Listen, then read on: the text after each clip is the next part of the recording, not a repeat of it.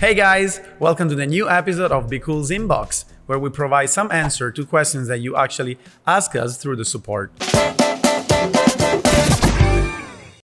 I am Marco, and here to help me today I have Jimmy from support. Always good to be back. Thank you, Jimmy, to come here and help me with the task. So we're gonna pick some questions from this jar and try to reply as much as we can. So Jimmy, I'm gonna give you the honor of picking the first question. Lovely, let's just get right into it. The very first question asked by Jeremy about Repricing Central. Jeremy asks, the InventoryLab integration that imports buying costs is really useful, but what happens if I have purchased a product at several different costs? Which one will be used? Yeah, that's a very good question. So our InventoryLab integration is very advanced and is the only one on the market that is providing some additional features. First of all, we sync your cost twice a day instead of just once, so every 12 hours. That's true. But most importantly, we give you the option to choose between 3 types of costs. So as Jeremy said, if you have different purchasing costs for the same item, you can actually choose between using the highest cost that you purchased, the average of all the costs that you purchased for, and the current cost. What is the current cost, Jimmy? So the current cost is the latest cost per purchase for your items. So in your InventoryLab account, it is the quantity in the top position in the sort sequence. Okay, yeah, that's true. So you have the flexibility to choose which one to use. This is very good. All right, let's get to the next question. I'm gonna pick this one this time. Yeah, let's go. Let's get into it. So the question is from Nicholas and it's about Repricing Central. I noticed on managed listings that a couple of ASINs were priced below my mean price. How is that possible? It's important for me to keep the profit and not sell for a loss. Yeah, Nicholas, it's very important. We don't want to go below mean price. So first of all, BQool will never proactively reprice you below your mean. That's why we have a mean price. But there could be sometimes instances where the managed listings page is showing values that looks like you are actually priced below mean. So we can go through a list of possible scenarios. Yeah, so hold on. Before we go even further, just want to make sure if you think and you see a price has been priced below your mean, just contact us, let us know. Contact the support and provide us the affected ASIN and also a live price, so we can check in for you. Yes, that would obviously be the best. Like, contact us so we can check your personal scenario. So for now, we can just give a list of possible cases, but it's always better for you to just contact us. So also, yes. One more thing I want to weigh on this, just to make sure that the mean price, the BQool on the BQool end, is the mean price that you created on the BQool end only. BQool doesn't consider or take other mean price from other platforms like InventoryLab or Seller Central. The mean price that we're talking about here is created on the BQool end only.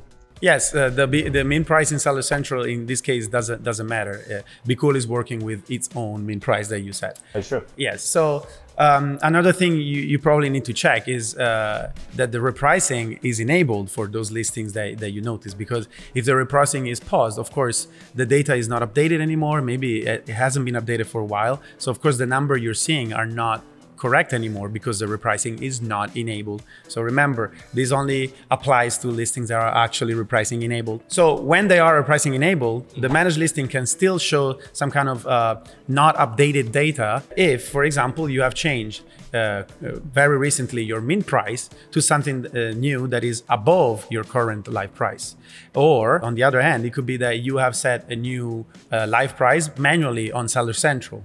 Yes, so what happened? So essentially, for both cases, the system needs to take a short interval to reflect the price change. And the system needs to receive a new report from Amazon first in order to update the numbers on the managed listing page.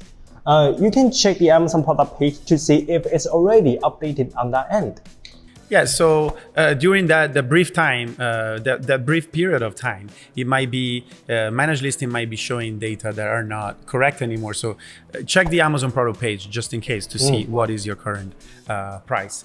There are 2 reasons actually for your price really go below your min. One of them, it could be that you're using another service that is sending new prices as well. It could be obviously another repricer, but it could also be another type of software like an inventory management software that have some kind of price functionality. So if they're sending a new price as well, that new price might be below the min price that we have in BQool. So that means that BQool is gonna say, hey, wait a moment, this is not above the min, and it's gonna decide that you need to have a new price. So there's gonna be this price conflict. Of course, it's not good. So just make sure that you don't have another service that is sending prices.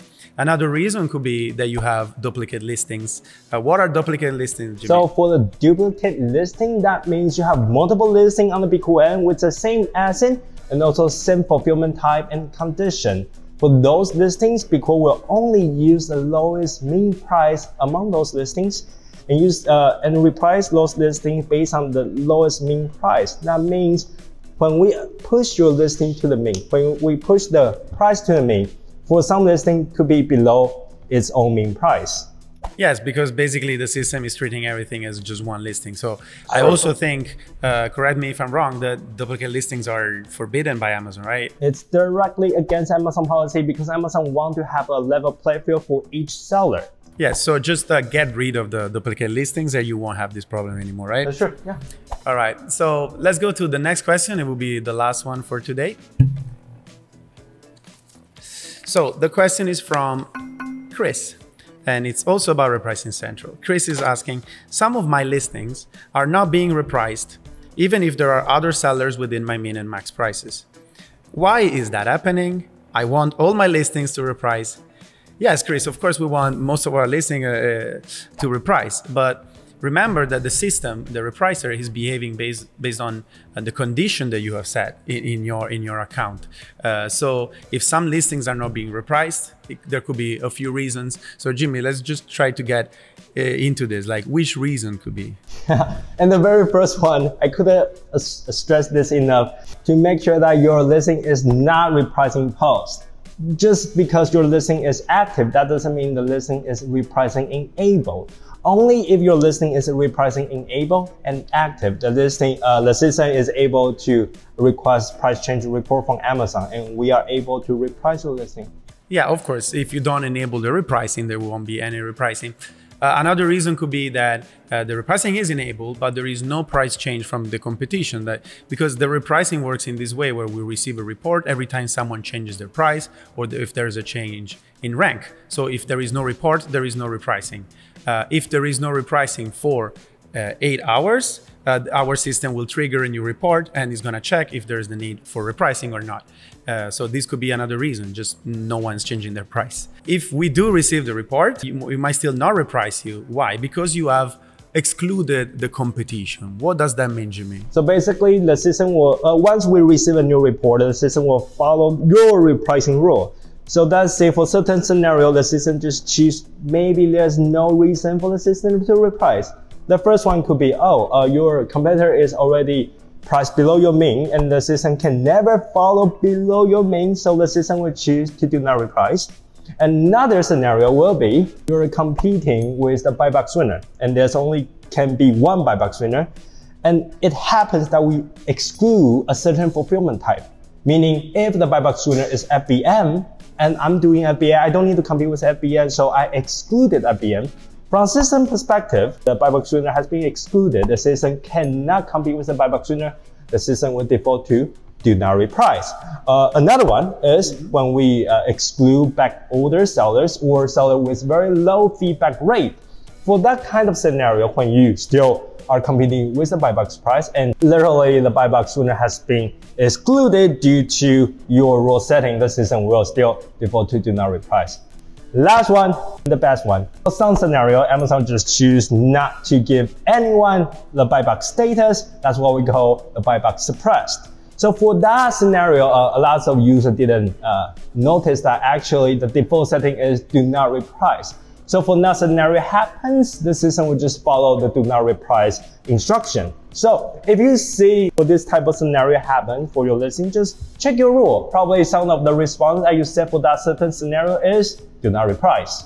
Yeah, so there is a way to reprise in these cases. It's just that for now, they might these settings might be set to do not reprise. So just change it. And if you don't know exactly how to change it, of course, just ask the support. Yeah, if you just couldn't wrap your head around about what's happening with the listing, let us know. We'll look into it for you. Yes, there is also one way to trigger more repricing. Since you just mentioned that the buy box can only be one at a time, then of course, if you want to target more sellers at a time, you can change to a rule that is competing with the lowest price. That means that there will always be at least one seller. Let's say the system is going to check all the sellers and see which one is not excluded. So somehow you're targeting more sellers and you might have more repricing activity, right? So that's what we say, competing with the lowest price can actually generate more repricing activity, meaning there's always a lowest price seller, but there's only can be one buy box winner. If you always target the lowest price offer, the system can actively always find the next lowest seller to compete with.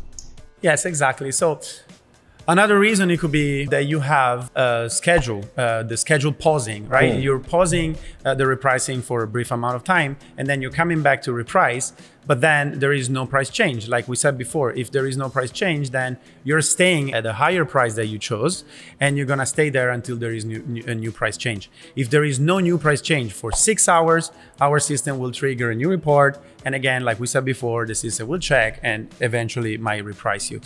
Any other? Yeah, and one other thing I want to mention over here is called the price change safety net. Essentially, it's like a brakes for the repricer to prevent one-time price drop. If your price drop is way too significant, there's a certain limit that the system will reprice you. But probably you just need to check in that setting, because that setting sometimes will prevent the system from repricing.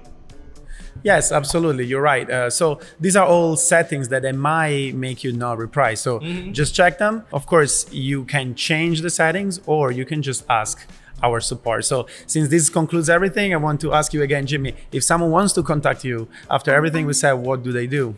Actually, this is very important. The most effective way to contact and also communicate with BQool support is contact us, let us know what's happening, and also give us the asking. With the asking, we're able to check the listing. Even better will be the SKU. So give us the asking, give us a SKU, and we will check the rule for you. And also, I couldn't stress this enough. Give us your repricing expectation, how you want the system works. So with your asking, with your expectation, we're able to configure the rule for you. Yeah, you're right. So we always can give you some kind of strategy. All right, so this concludes this episode. If you liked it, please just like the video. You can put any comment below. And also you can subscribe to our channel because we have more content coming in, some tips for sellers. So you can just click here and subscribe to our channel, and then just ask some questions. This is all for today. Thank you, Jimmy, really for helping me today. You're absolutely welcome as always. All right, see you next time. Goodbye. Bye-bye. Okay, let me see. Where's the Okay, ready? Where we answer some of the questions that you Okay. okay. I don't know why my face is very red.